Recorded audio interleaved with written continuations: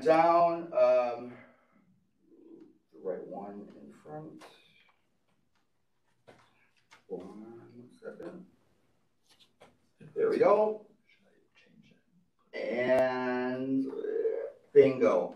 Public comments. So, candidate introductions. I will have the floor open right now for anyone who would like new members to introduce themselves. So, T, this would be the perfect opportunity right now to go for it. Yeah, I guess I can start off. As the center, as our president has mentioned, my name is T. I am in my second semester here at MATC. It's my first semester in Madison. Um, my programming is liberal arts transfer for pre-med. My programming is going to be toxicology over at UW-Madison. Granted approval to transfer. And the major reasons why I wanted to join the Student Senate was because there's a lot of things that I really want to see get going at MATC for the student population. I myself happen to be an LGBTQ member, and I want to see a lot more visibility ultimately all across the board when it comes to student identities of all sorts on campus, and more education for these topics within that community. Whether or not we can find a way to improve coursework, offer more courses, or just general more support extracurricularly, like with our GSA, that's kind of trying to get on its feet in the school, but it's not going the greatest because everyone's schedule is kind of conflicting right now. Other things that I did want to get established within the school is a activism group, which I've already spoke to Seth about, because I came in wanting to do a table for fundraising for humanitarian causes for the invasion of Ukraine. However, that was not something I could do so easily, especially independently, because there was no proper protocol or channeling for this. No responding staff member, part of the MATC faculty, that could be the supervisor of this activity of mine. So I think that is something that would benefit not only our students' general well-being to be able to be active in certain causes that they genuinely believe in, but I think that would be better for not just our school, but Madison as a city as a whole. It would bring a lot of attention to causes, whether or not they're local, and get more support for them, and hopefully see a lot more social engagement within students when it comes to these uh, social issues of all sorts, even local politics, like what's going on currently at the Capitol. These are things that this group could more actively discuss. And, if the group were wanting to launch a campaign to, make a movement speaking out against the way that our local government is moving forward that we oppose as a student body, we could do so.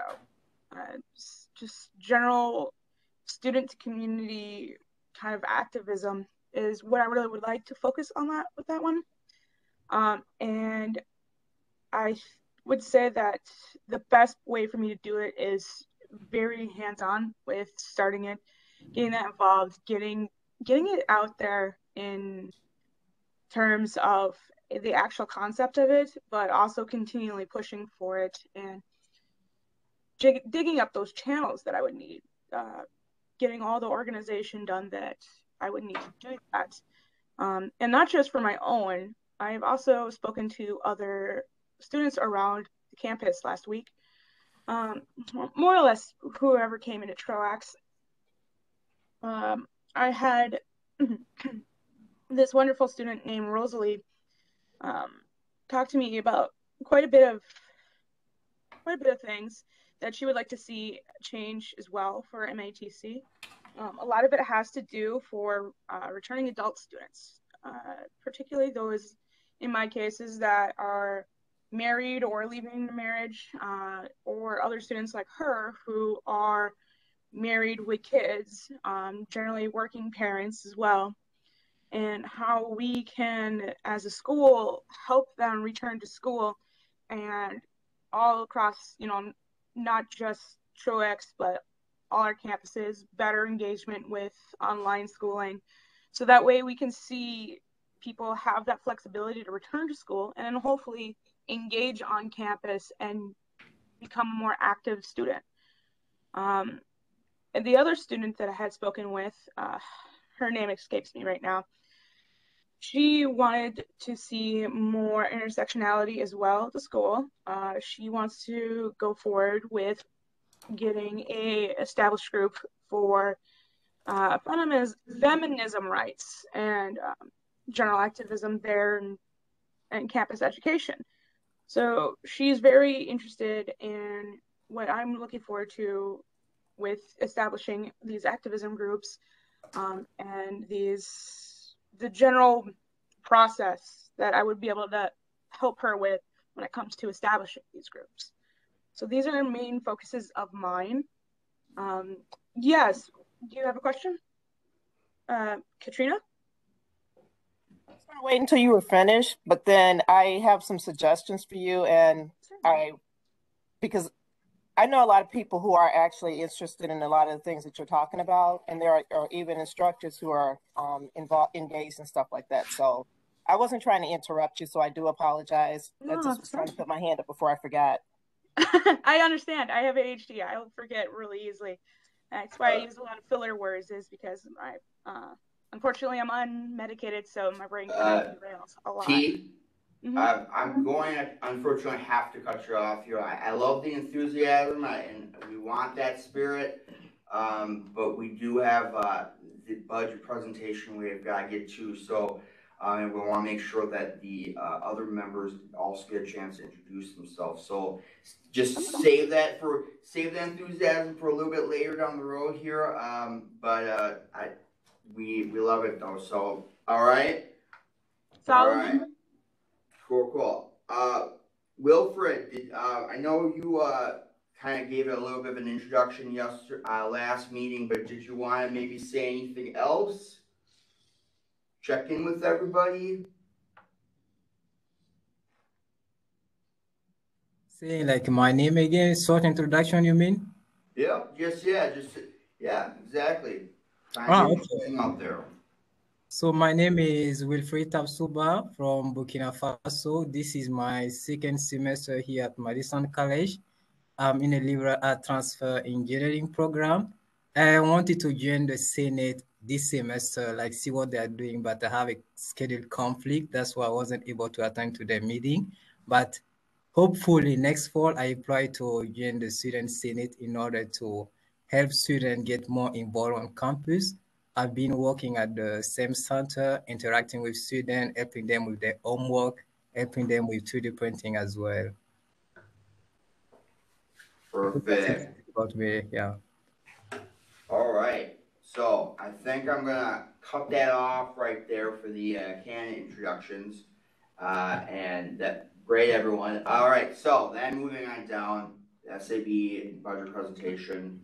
It will then allow Kylie and Jack to be able to be up front.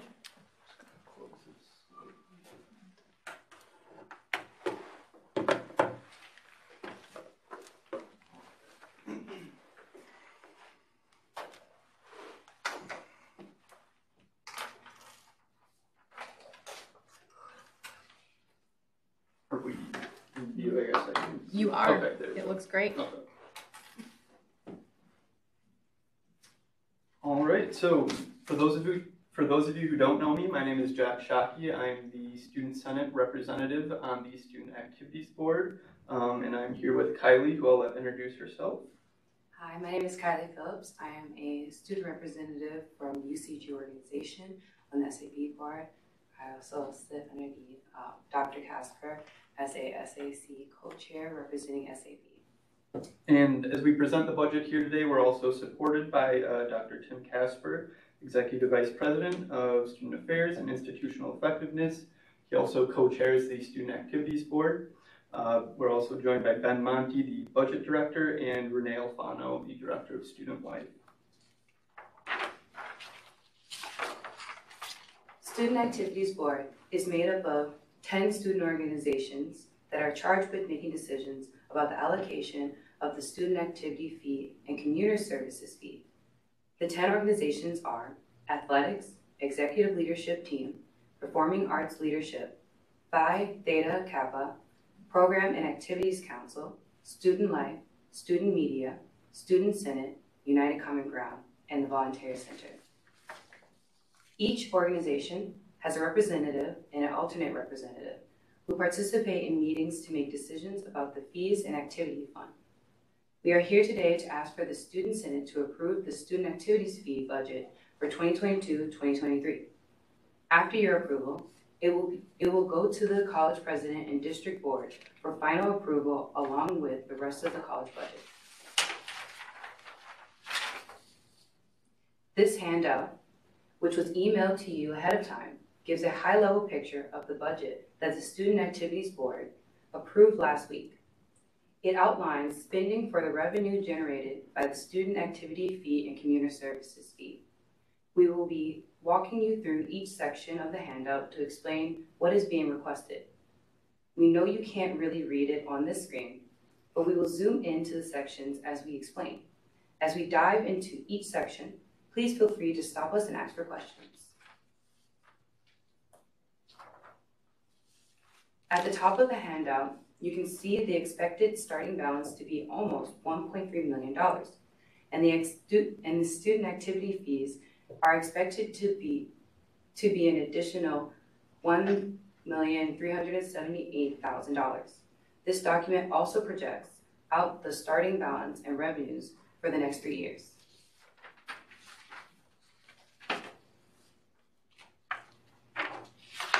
A portion of the Student Activity Fund supports the salary and benefits for advisors in student life and coaches in athletics. This amount for 2022-2023 is $672,828. The College General Fund also contributes to the salary and benefits for those employees.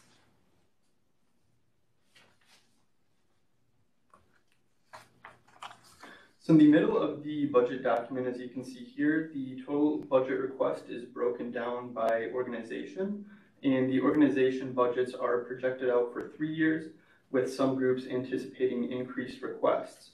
On the far right, you can see the percentage change from the amount allocated this year to the amount requested for next year.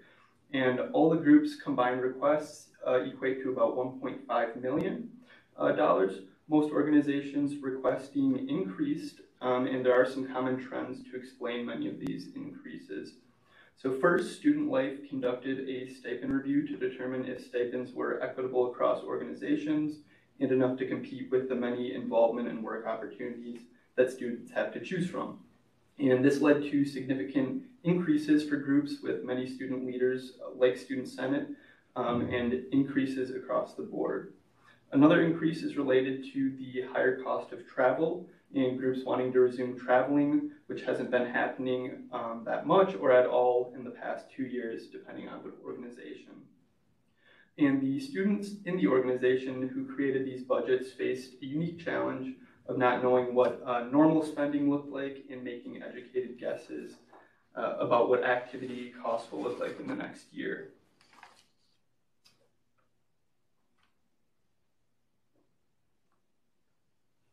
So the grand total student activities fee request is just over $2.2 million, which includes the previously mentioned employee salaries and all the student organizations' budget requests.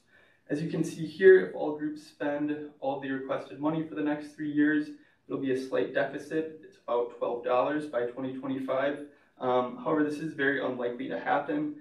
As you saw in the historical spending document that was shared with you all via email, groups have spent about 56 to 98% of their budget, depending on the year. And all the money that is not spent during the fiscal year will return to the Student Activities Fund and the reserves to be used in the future. In the light green box, you can see the fee that will be assessed to students in liberal arts transfer course and program courses next year and in the following 2 years. The student activities fee is charged at a percentage of the tuition, so the fee is higher for liberal arts transfer courses because the tuition is higher for those courses. And the student activities fee for 2022 and 2023 has been reduced from 6.5 of tuition to 4.5 of tuition for 2022 through 2023 only. And that was due to a huge balance accumulating in our reserves or retained earnings. And the Student Activities Board has a reserves policy, which dictates that the amount of the reserves can only be between 7 and 15% of the overall Student Activities Fund. And that reserve is expected to hit about 60% at the end of this year. So we took steps to spend down that reserves fund, and it was a difficult decision, but ultimately reducing that percentage will save students next year and will help, and spending down the reserves will help us be in line with SAB policy. And the reserves fund, it became so large due to drastically decreased spending during COVID, and the pandemic reduced spending for 3 fiscal years now due to decreased activity on campus, less interest in paid student internship roles, leadership roles, and significantly less travel.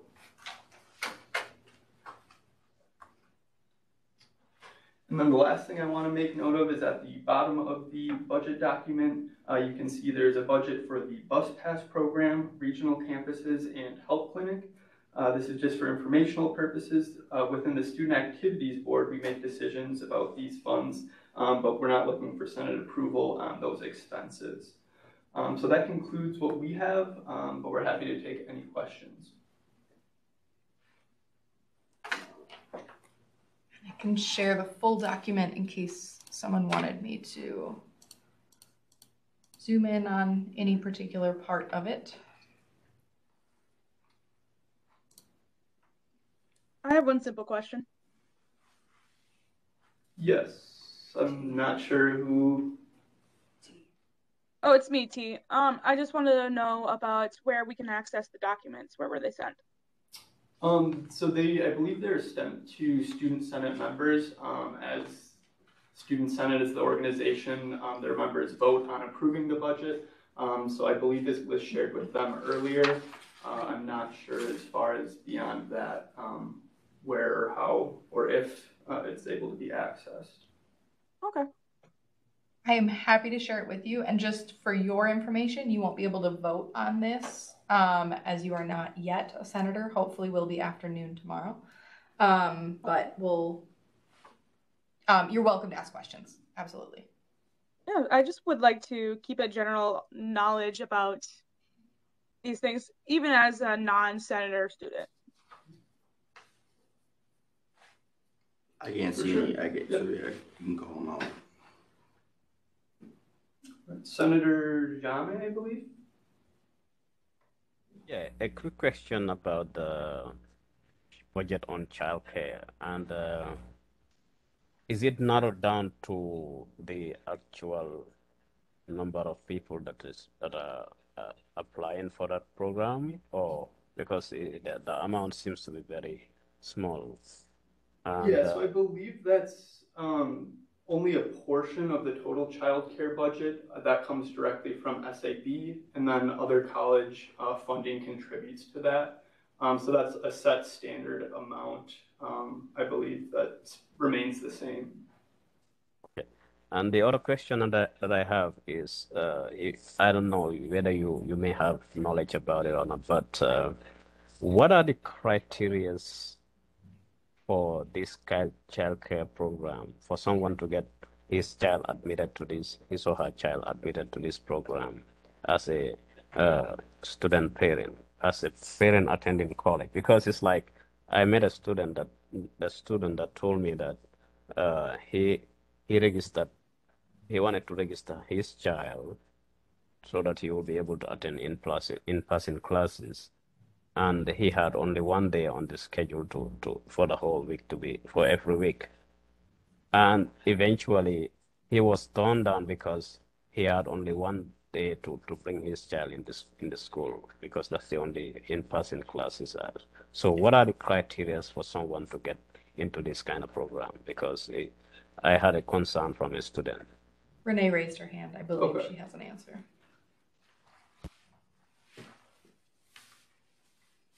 Renee? Did you want to answer that one, Renee? Sure. Okay. So part of the is to do with the parent to teacher ratio. There can only be by policy a certain number of children per teacher, and that varies depending on the age of the students. And so students are given first priority. Well, let me take that back. Student parents who are already there have first priority based on their schedule, and then it's opened up to more students. And so what it sounds like to me is that based on the student to teacher ratio, there were probably certain days that it was already filled. And that's why it was only, they were only able to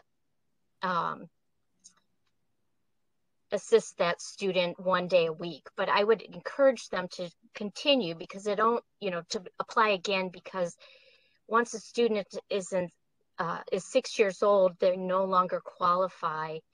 They go to public school or private school, but this particular center only goes up to 6 years old. So it changes every year, every semester, actually.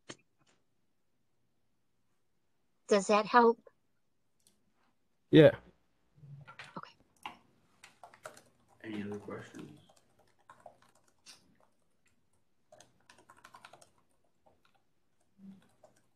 Yes, T.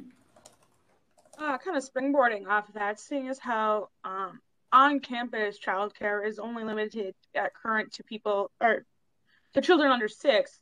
I know some other tech colleges around the state have started helping out pre-COVID actually with childcare costs at like daycares and such. Is there such programming that parents might be able to take advantage of?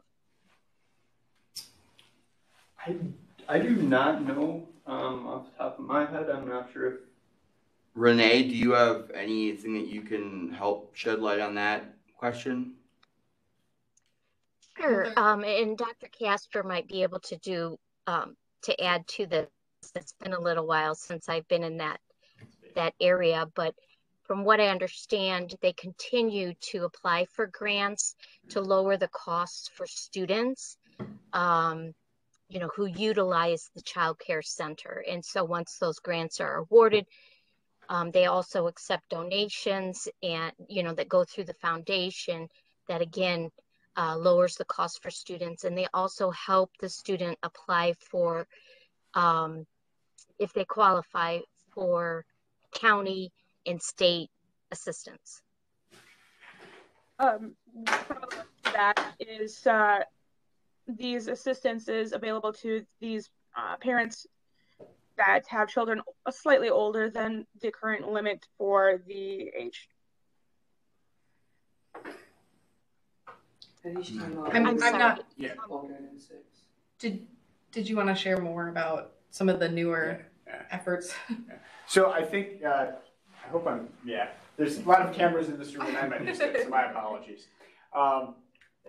The limitations presently are to 6 years of age, but more broadly speaking, the college is well aware that childcare is a need for many of our students, not just here at our Truax campus, but at our South campus in Madison, as well as our regional campuses. And our Vice President for Administrative Services, where the Child Care Center resides within her portfolio of responsibilities, has been working with community partners, with grants that we've received from the state of Wisconsin, to try and develop additional capacity to support those parents who have children who have childcare needs, because we do understand that that hinders the ability for some students who wish to participate at Madison College and either want to or need to, depending on the program, participate in their learning experiences in person. Understanding and finding a way to provide more childcare services, something that we're presently working on. I'm not the expert on that, but it might be an idea for a future update from Sylvia Ramirez to the Senate, so she can talk about in more detail with some of the other partners here at the college who are working on that. That kind of give you a good answer, T? Yes, it did. It's one of those things that I'm going to have to just continually follow up for any significant changes on that. But as of now, that sounds like everything is in the positive direction. So I'm content. Well, cool. I think that it doesn't look like there are any more comments. And we can probably go ahead and proceed to the next step here. Let's all give both of these amazing SAB reps a hand on this presentation. It was very great. A couple things I want to make sure, because I'm going to be looking for a motion to approve or pass this budget back to SAB, not to make modifications to the budget.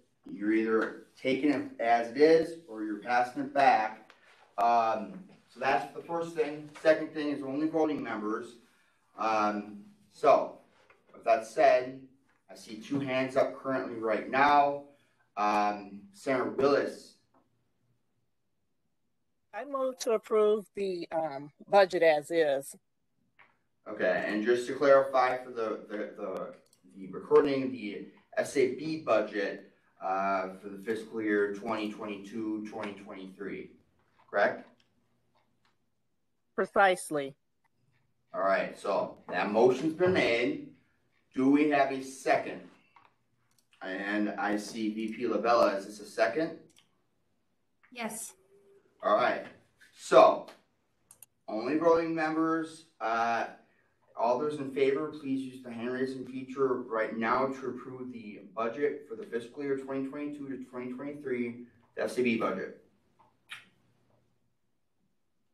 And we got, I see 1, 2, 3, 4, 5. You can put your hands down and just go through the whole motions here. All those opposed, you can put your hands up now. All right. And you can put your hands down, and then any abstentions, you can put your hands up now. All right, well, there are 5 in favor, so congratulations everyone. We have approved the SAB budget for that next year, so I'll give ourselves a hand. Yeah, success, victory, woo, yeah. All right, so, yeah. With that said, to stay or leave, up to you. yeah, you have the opportunity right now. I'm just going to continue on down. You can just step off if you want to, but no worries, all right? All right, so I'm going to keep on moving. Now with reports of officers, advisors, and standing committees, executive council, and president's report. I had the district court report meeting yesterday and gave the Senate report and the good news of the outstanding student organization that we've been selected for this year. They were thrilled about that, so that's some great news, everyone. Good job. Besides that, tomorrow, yes, usual 10 a.m. spot. I think we'll be going. I think we'll be looking over one of the bills that I had put together for food. And it's probably going to go along with just sculpting for the agenda. Besides that, it's been a very busy week with there was voting, student voting, tabling. It's been a very busy week, but a very good week and a fulfilling week. So that's going to conclude my report. I'm going to move on down to Admin and Finance Committee with VP Shockey. Yeah, the finance committee is continuing to work with the executive leadership team to kind of structure the process we use to review club funding requests. No new requests came in yet, but we kind of want to have a structured way of processing these requests that's the most efficient way. So that's what we've been working on, and that concludes my report. Thank you, VP Shockey. Moving on down, we've got Legislative Affairs Committee currently vacant. Teen Development Committee, VP Linder, do you have a report? Oh, She'll probably type something in. Student Success Awards, April 20th at 11 o'clock. Let Advisor Rome know if you can be there. Woo! Is what, that's what VP Linder said, I swear by it. And that ends the report. So, thank you, VP Linder. That was amazing. Moving on down, Park Relations Committee, VP LaBella, your report. No report. All right, thank you very much. And then the Senate Advisor report with Advisor Rome. Yeah, so let me know if you're going to attend the Student Success Awards banquet. I would like to get us RSVP'd as soon as possible. Currently, I have Booyah, Ella, Lisa, Sean, and Jack attending with me on behalf of Senate. If anyone else also wants to attend live in person, let me know. Otherwise, you are more than welcome to watch the live stream. I'll make sure everyone has the link for that.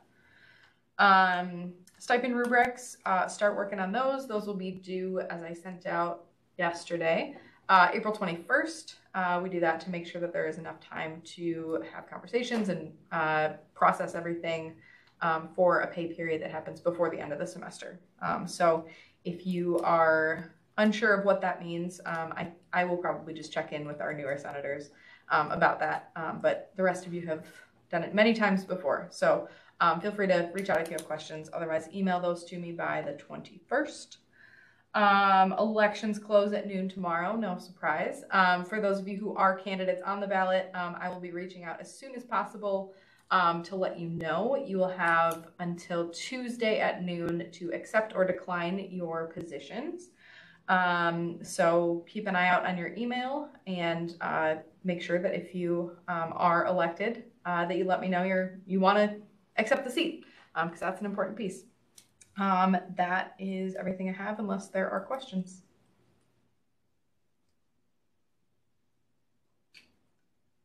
Any questions? Yes, totally fine if you come a little late. Oh, sorry, that was a private message. So the person who asked that question, totally fine if you come a little bit late to the Student Success Awards. Senator Jermaine? Yeah, I have a question for you, Advisor, with regards to, because the last time I asked about the timesheet thing, and I'm seeing that form that you sent us. So are we gonna be filling? Because I'm kind of I'm still confused about the hours, because the last time the internet was glitching. I don't know, it's due to Teams or what. So do I still continue? I have to be filling the timesheet at the same time fill this form that you send in, or? Yeah, so the office hours log is filled out every week for the required 2 hours or more if you do more. And then the stipend rubric, which I will connect with you and Senator Lynn more directly to kind of explain it.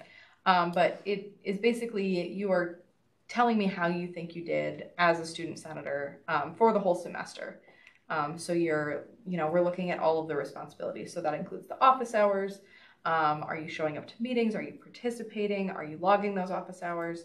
All of the requirements that you agreed to when you signed the agreement to serve.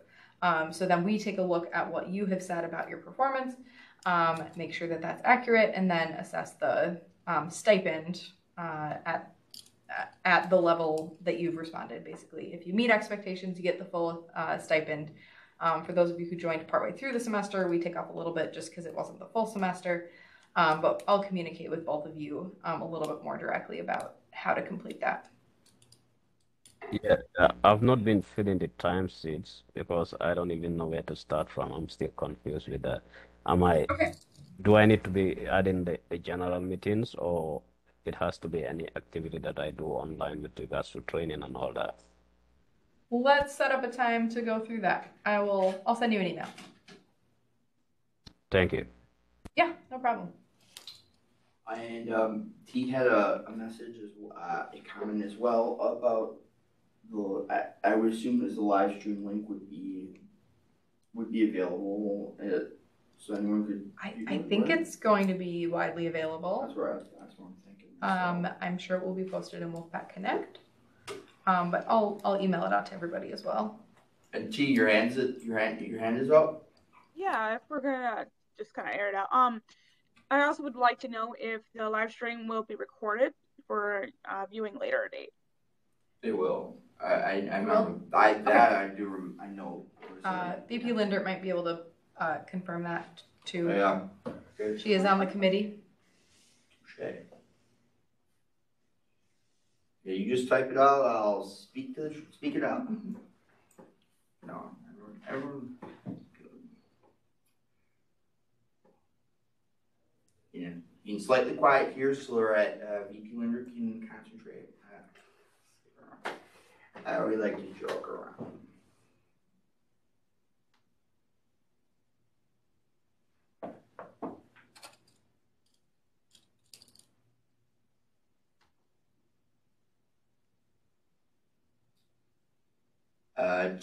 I'm not sure either. I can touch base with Candace and let you know. I'm pretty sure it did because it said when the person or the organization or whomever gets selected and then CCs it also says there will be our recording so they can be watched after the fact. I believe is what it said at the very.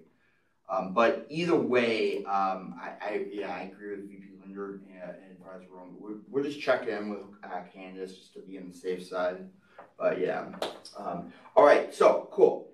Moving on down, then reports from. I should ask, does that conclude the report? Yes. Right. Reports from special and select committees. Student Activities Board. VP Shockey, do you have anything new going on? Well, as you all saw, we pretty much finalized our budget, some last minute adjustments, and then approved it before it was approved by all of you. So that's basically what we did at our meeting, and that concludes my report. All right, okie dokie. Racial Equity Committee is currently vacant. Textbook Affordability Committee, President Green and VP Shockey. Like there's one next week or something? Next Monday. Next Monday, yep, there we go. Next meeting is next Monday, nothing new since then. So no report to give. So that's gonna conclude that. Public Safety Advisory Committee, Senator Willis, do you have a report?